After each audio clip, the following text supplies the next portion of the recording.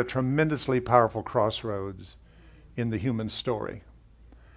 We're in a time in which there's enough consciousness being conscious.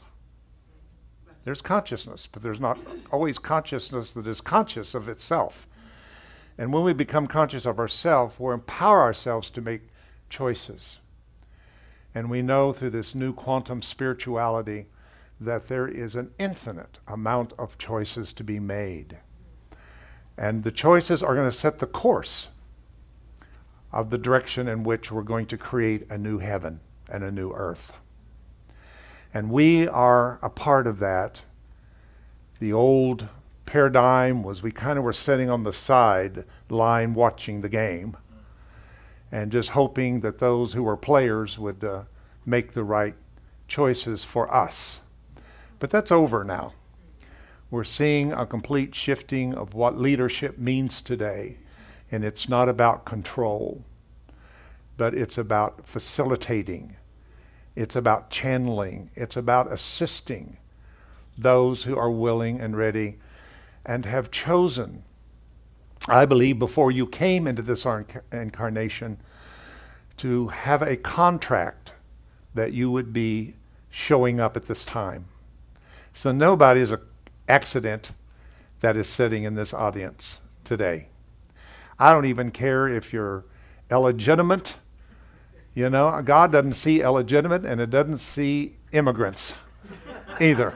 We're all his children, no matter who we are, and that is the way spirituality is going versus the way religion is going.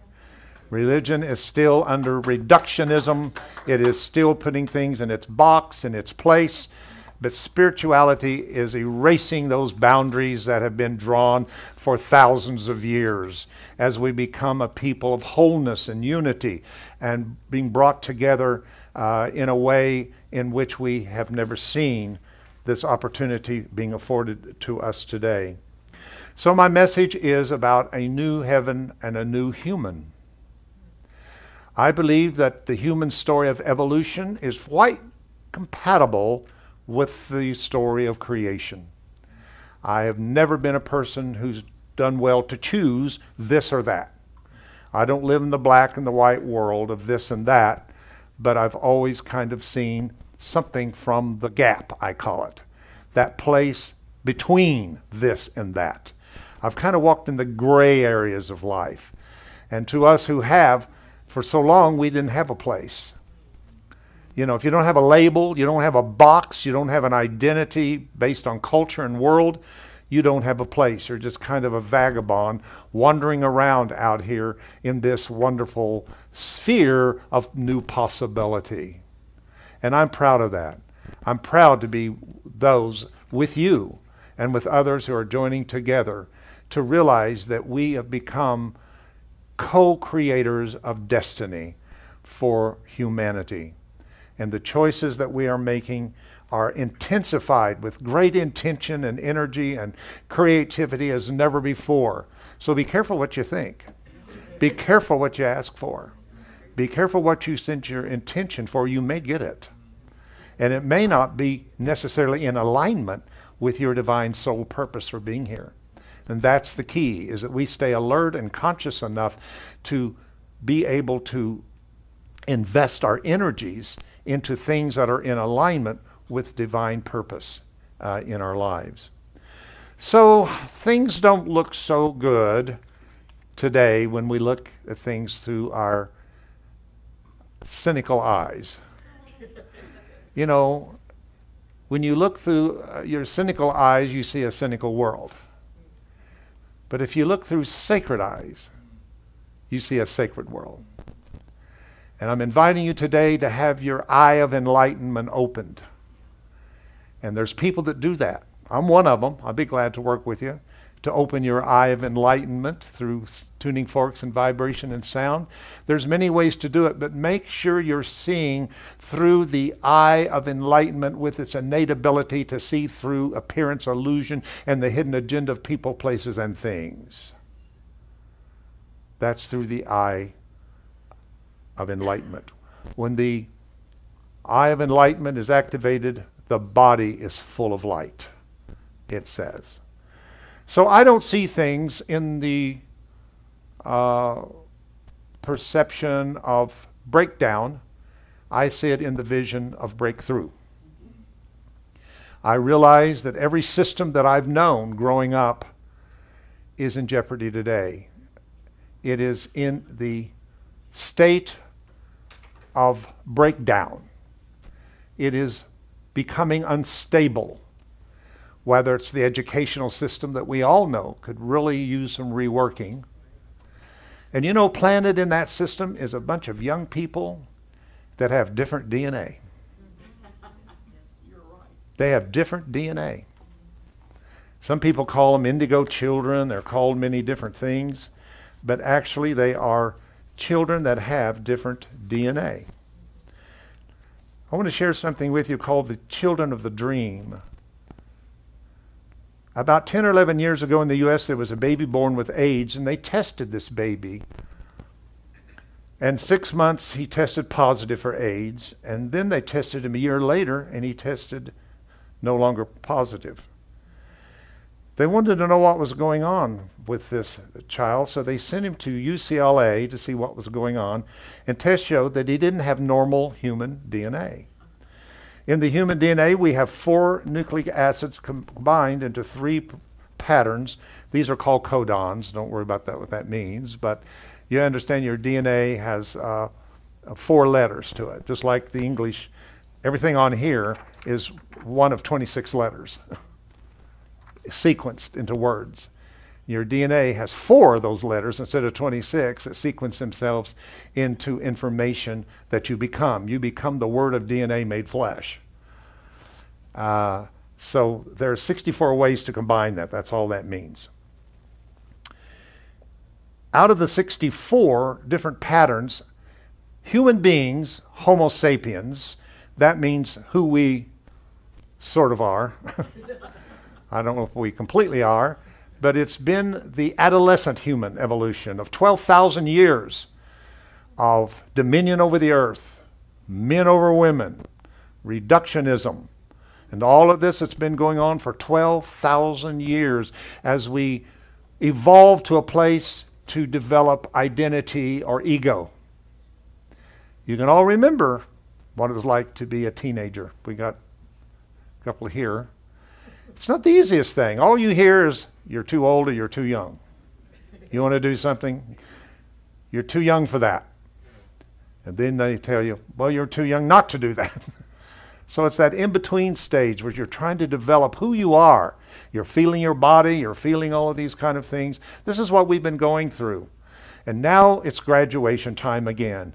Just as we move from being a more child evolution of nature and feminine and goddess to all male God, all male this, 12,000 years of religion, we now stand on the threshold of a new leap in evolution, and that is to a place in which the male and female come together and all races come together, and race graduates to grace. And we become a people of grace rather than just race. And you are here at this time. So, we only have 20 of these codons out of 64 turned on as Homo sapiens. So don't let religion fool you that God created your body, because it didn't. Your body is the result of evolution. Your spirit is the result of creation. And creation incarnated into evolution. Wow, think about it. 2,000 years ago, creation incarnated into the human experience, and there was an awakening that happened. And that is what we call the Christ in the Son of God. The whole Jesus story. The whole Jesus story. If you take it out of religion and realize that it's a point in consciousness in which the divine awoke in the human experience and they became one. And at that point, it wasn't millions of years of evolution that drove us. It was spirit that began to drive evolution. It was consciousness. And today we're growing faster because we're making different choices. And these choices are collapsing time. It's called Wrinkle in Time. Remember Oprah's movie? Wrinkle in Time. I do it this way. Sometimes people, we have a little older crowd here. We have a more mature crowd here. And so let's put it that way. So here we are, and you're kind of here, and you're going, okay, well, I'm in my 60s, my 70s. Wow, it's a long way to get to enlightenment over here. But what if I do this? It's not so far, is it? That's a wrinkle in time. And that's what quantum is teaching us, is how that we can collapse time. Of course, the miracles also teaches the collapsing of time frames itself. So anyway, we have 20 of these that are on that makes us who we are as human beings today. So then they tested the kid to see how strong his immune system was, and they took a very lethal dose of AIDS and put it in a petri dish and mixed it with some cells, and his cells remained completely unaffected. They kept raising the lethalness and the composition and finally ended up to 3,000 times more than was necessary to infect a human being with his cells, and yet his cells stayed disease-free. When they started testing with his blood with other things like cancer and discovered that the kid was immune to everything, then they found another kid with these codons turned on, and then another, and then 10,000, and then 100,000, and then 1,000,000 of them. And at this point, UCLA, by watching worldwide DNA testing, get this, estimates 1% of the world has new DNA that breaks down to approximately 60 million people who are not human by the old criteria. They're here. They're here. They are among us. So this talk comes from a Bible prophecy that seems to be applicable to this whole story of how we shall enter into a new heaven and a new earth. We need to understand that heaven is not a location but refers to an inner realm of consciousness. That this esoteric meaning of the word and this also meaning is the teachings of Yeshua, Jesus, who taught us the kingdom of God is within. Do not look for heaven, he said, by observation. Do not say that it is here and it is there. Do not go into the desert when they say it is there, but stand still and see the salvation of God. And know in this moment that heaven dwells within you. A new heaven is the emergence of a transformed state of human consciousness, and a new earth is the reflection in the physical realm. So what we're learning today in this age of energy work that is growing and growing and growing all over the world today is that we're finding out that you've got to work in the unseen part of us before it manifests into the seen part of us. Energy before matter. This is called a blueprint. Every one of you have an energetic blueprint that is called an etheric blueprint. And it is that blueprint that is driving all the cells that are being destroyed in your body and recreating themselves is following that blueprint. So what we do is we get something in our body and we run to somebody because we want somebody to fix us. I've got a pain, I've got a disease, I've got this, I want to be fixed. Well, the real truth is that that's only an effect of something that's probably been in your etheric blueprint a long, long time as far as a mispatterning. So the direction that we are going is going to be more toward an energetic diagnosis before we get a physical diagnosis. Science is proving to us today that most diseases are mispatternings in the etheric blueprint 6, 7 to 9 months before they ever become physical. This is the greatest time ever for people to do more preventional work, preventing disease, by finding it in its mispatterning in the etheric energy blueprint. Excuse me, I'm in 4 days of this now. We're in a workshop here. So this is the mode I'm in, teaching teachers and all that kind of thing. But I think this is something we all need to somewhat understand. I think human beings have lived in a space-time continuum called third space, fourth time continuum. And I'm borrowing from Einstein and some of the early scientists who brought us in this new quantum idea whatsoever. So I'll quickly explain that to you so it's easy to know that every day of your life, through your five senses, everything you see is energy patterned into 3 dimensions of height, width, and breadth. If you know those 3 things, you kind of can find out where you are in 3rd dimension space. This is used by pilots. It is used by people who are flying planes through darkness and through storms. They have to know those 3 bits of information to locate themselves in space and see where they are at all times. So my illustration here is always, I say to Charles, let's meet at 4th and Tryon tomorrow for lunch on the 3rd floor. I've given him 3 bits of location that he can find me in space. If he can find 4th and Tryon and the 3rd floor of a building, he can find out where we're going to meet.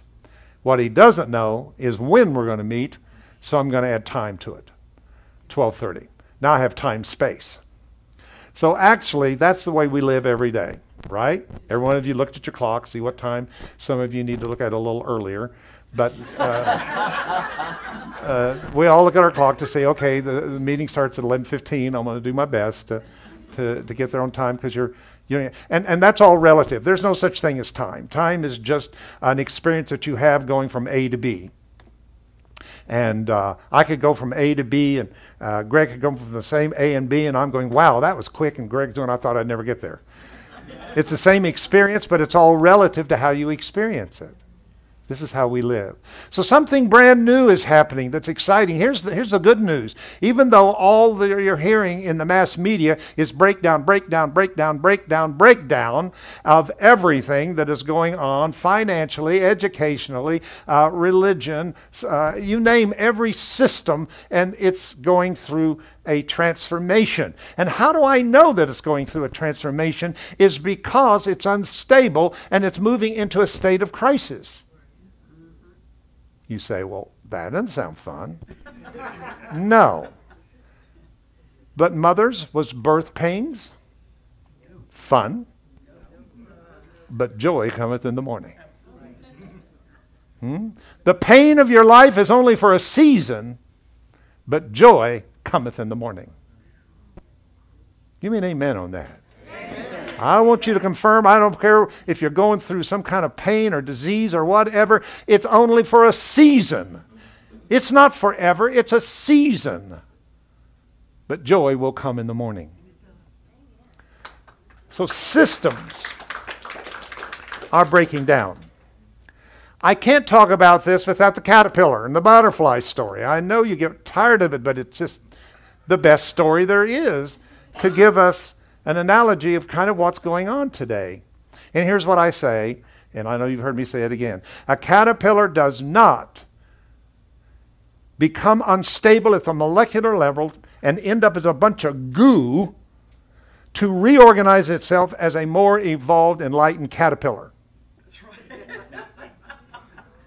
So I'm here to tell you, you're not going through what you're going through mentally, emotionally, and physically so that you can get fixed and be the same old 3rd dimensional physical form. But I'm here to tell you there's a new blueprint breaking in. You don't have to keep reading the old one, because the old one is totally taking us toward degeneration. The new one is taking us to what? Isn't that great? You've changed. Yeah. So it goes into that state.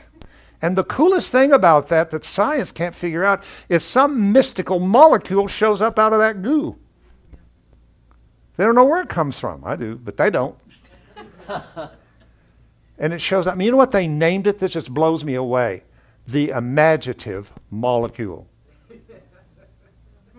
Why would they name it that? Unless it was totally spirit coming through them and saying that that goo begins to imagine itself as something completely different. It reinforces our whole teachings of visualization, meditation, and the ability to visualize and to use the power of imagination. David Bohm, who was the protege of Einstein, clearly says that whatever the brain can imagine, it believes it is real. See a new body. So what is breaking through? I know what's breaking down. But what is it that's breaking through? Because it's what's breaking through that's causing the breakdown. A new dimension of energy that's higher than third, fourth dimension. I call it fifth dimension energy. When I came into energy work 20 years ago, in meditation, I was offered this choice. Do you want to work with what's trying to fix what's breaking down, or do you want to work with what's breaking through? I had no idea, Connie, what that meant in my head. But something in the cells of my body called cellular intelligence quickened, and I immediately found, bypassing my brain, coming through my heart mind, I choose to work with breakthrough. And I knew that I was going to be working with a new energy that is breaking through at this particular time, called fifth dimensional energy. I believe with all my heart that if Jesus said, I've gone to prepare a place for you, that where I am, that you may be also, that Jesus changed his vibratory frequency from a third, fourth to a fifth dimension energy. And there the Christ presence is raising us to be one with the vibration of the Christ. At that moment, it is no longer Christ in you, but it is Christ as you. Christ in you is a hope of glory. Christ as you is the glory. There you go. Is the glory. So we're opening portals, vibrational portals that will make the difference. What is fifth dimension? According to Ascension teachings, the earth and all beings living on the earth are in a process of shifting into a whole new reality in which is a reality conscious of love, compassion, peace, spiritual wisdom, and where those elements prevail is called fifth dimension. See, some of you didn't even know you're already entering into fifth dimension. I hear it on your Facebook. I see it, read it on your Facebook. I hear it from you that you are living in a place of unconditional love, non-judgment. That you're living in a place of compassion. That you're living in all the elements of fifth dimension are showing up as your new nature, your new attribute.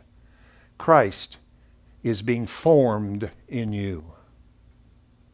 The Apostle Paul said, I'll travail with you until Christ be formed in you. So Christ is not an idea, a new thought idea. It's not some idea that ends up in your brain as a mental construct so we can have a new belief system. It is the feeding of the Christ in us that increases and increases while the ego pseudo-self decreases and decreases. The Christ self increases. And at some point, there is a coming and appearing of the Christ into the world today. The downside of that is the fact that you are straddling your third dimension and your fifth dimension experience, which is making us a little awkward more and more in the third dimension. This is why you got to watch things like your balancing.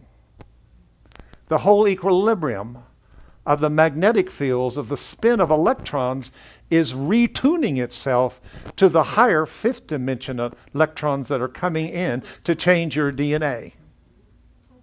Another thing, short-term memory. You can't remember it? You don't remember you have it? That's really short.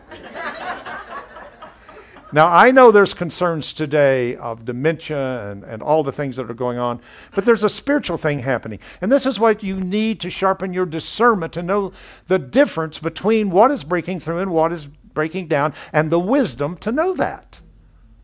You got to work with it. If it's something that is genetically based as a illness or sickness, go see your doctor and get a good, get all the diagnoses that you can get, but then work with it differently. Go to somebody who does energy diagnosing and say already, tell me, what is the cause? There's no cancer. There's cells that go awry and things happen, and we name it cancer, and now we got to all be afraid of the big C word. I got it in 2014, the C word, with lung cancer. Oh my God, I got cancer. No, I had some cells in my lungs that went awry and didn't work right, and they gave me a name for it. We had a friend that had cancer who changed her whole negative to positive and called it C-answer. That through this challenge that she would find many answers in her life going through this particular disease. What I'm saying to you, just as the systems of the world and the earth is changing, so are the systems in you changing. Your biology, your electromagnetic fields. Mother Earth is changing. And we are the children of Mother Earth. And as she changes, so her children must match the vibration, the frequency of her transformation and of her change. Most teachings state that the shift the earth and humanity are taking to the fifth dimension has been planned for eons, also that it already has been happening in the last few decades. December 21st, 12 was a date that was given as a midpoint of the shift. So remember the Mayan big thing on 12? It was kind of taken out of context, but there was something to the fact that we were coming to the end of an era. And these things don't happen like that. It's hard to put it on a calendar. You know, I wish you could put it on a date and say this is the day it's going to happen. But things happen in seasons. There's overlappings. And right now you're living between worlds, Greg Braden calls it. Living between a world that is dying and a world that is being born at the same time. And you are here to help this process along. We as a community, I'm not that interested in just building another church in Charlotte. Charlotte's got churches everywhere. If you want a church, find you a church. Have no problem. We're looking for a fifth dimensional spiritual community of people who are heart-driven and who are spirit-led and are here to be a collective portal for fifth dimension energy normalities to come in and replace old third dimensional normalities that is not working anymore for us. We need to have the vision. All right, I got to stop here in a minute, but I'm going to give you some ideas. What is third dimension, the fourth dimension? Third dimension is me, my stuff. It's about me. Heal me, I'm hurting. The rest of you are on your own. Heal me. Fifth dimension is collective. It's not about me or my group. It's about changing the planet.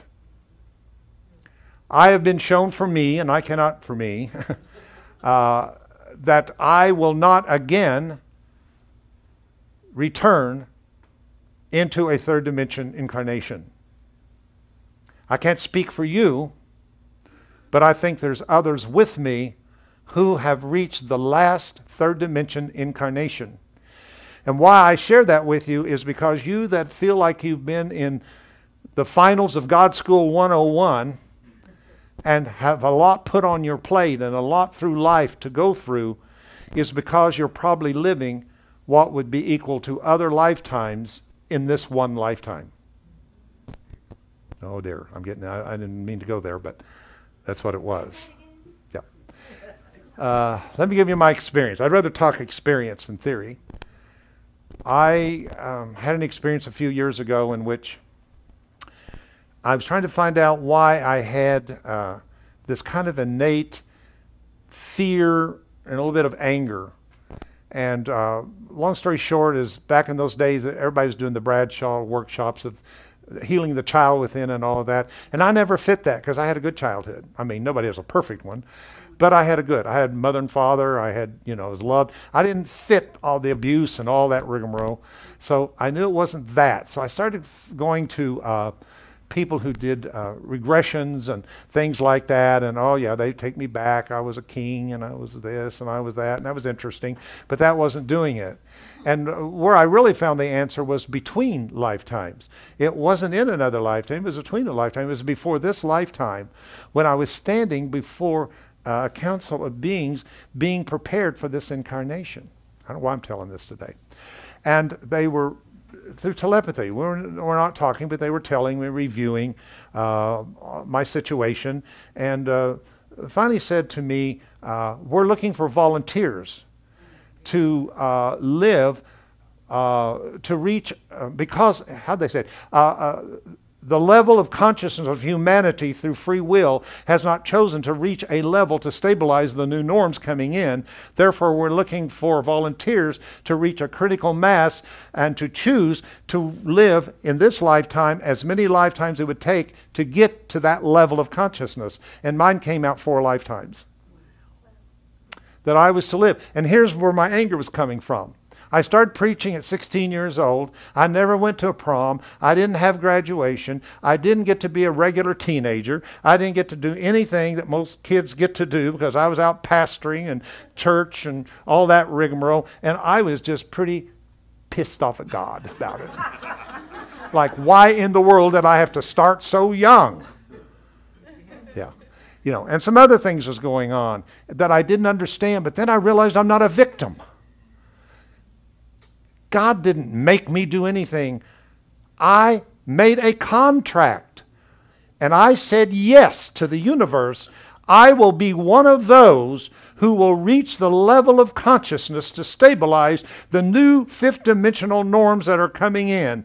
And I will put out the call to those who are a part resonating with this frequency to begin to develop a community of 5th dimensional people, a collective portal who will birth and bring forth a new heaven and a new earth, and therefore a new human.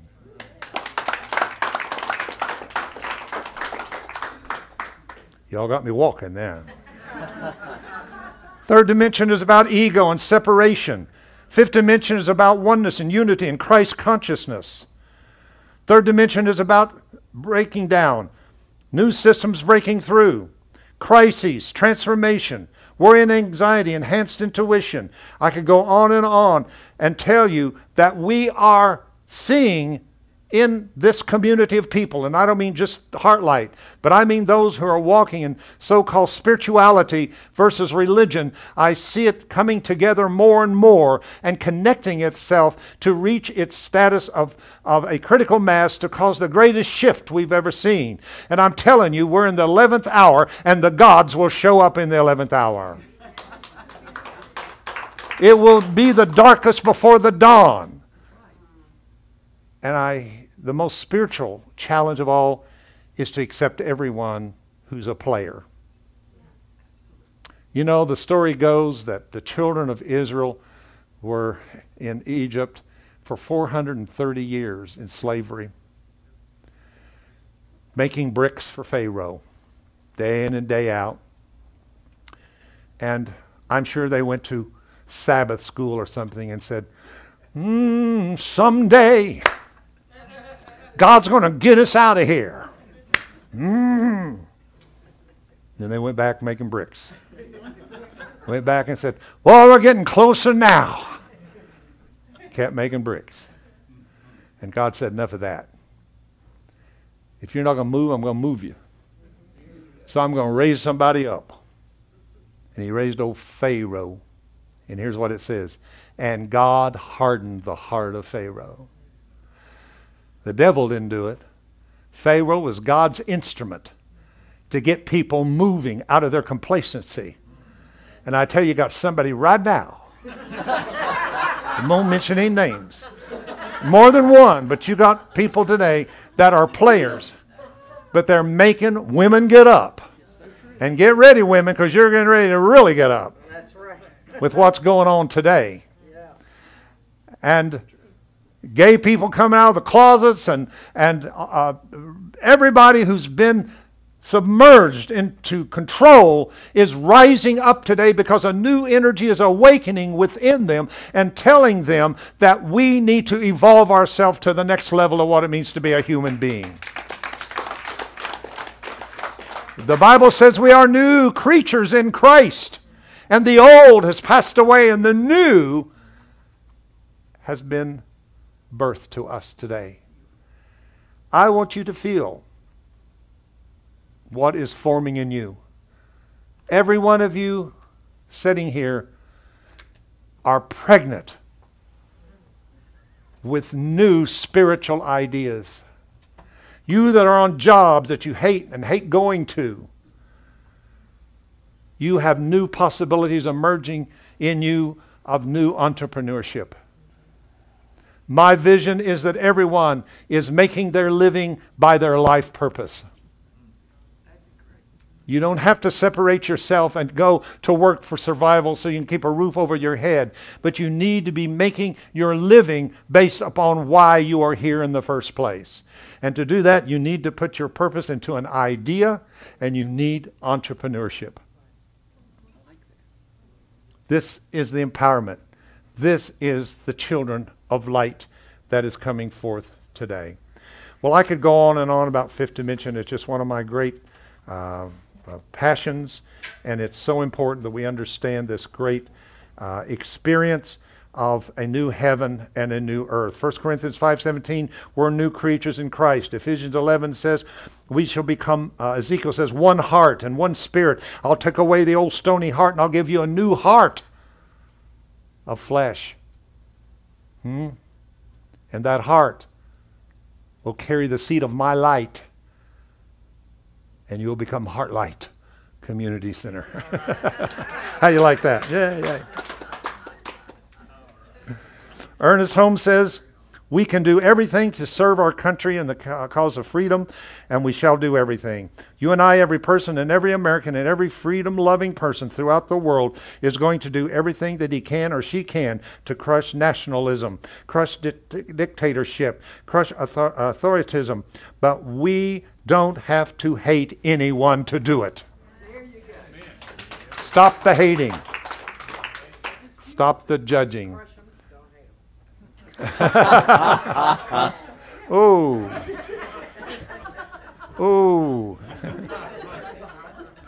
Well, I hope you get a little bit of my vision, you know. We are truly in such a powerful spiritual process today. Joy cometh in the morning. Join with me. Holy Spirit, you are our true teacher. You are our true visionary that is deeply within us. Let these words resonate into the hearts and the spirits of those that you've brought here today to receive it. Let it become water to feed the seed. Let it fall into good ground and bring forth 30, 60, and 100-fold. We ask that you give us greater faith and endurance to go through the time of breakdown so that we can enjoy the rising of the sun of a new day of breakthrough. New models, new systems, new ways of teaching our children, new ways of eating, new ways of doing everything as a human is being offered to us today. We ask this in the wonderful, wonderful name of the living presence of the Christ that dwells within us, and so it is. Time to let your heart light shine. Time to let your heart light shine.